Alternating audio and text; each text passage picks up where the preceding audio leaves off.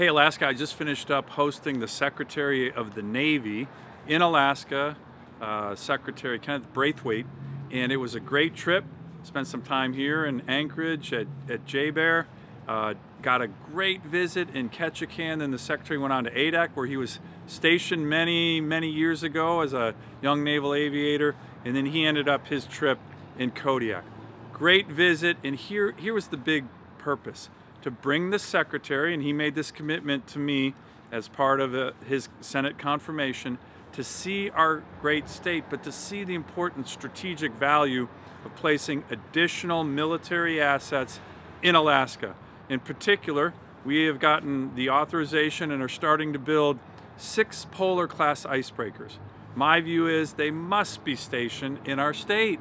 So we made that argument to the Secretary. I think he's quite sympathetic. I do want to thank the people of Ketchikan in particular.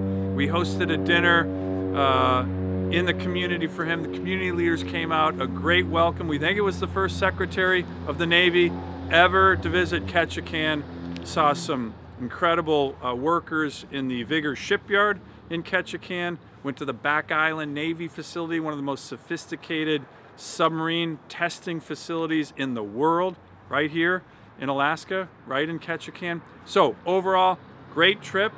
We're making progress.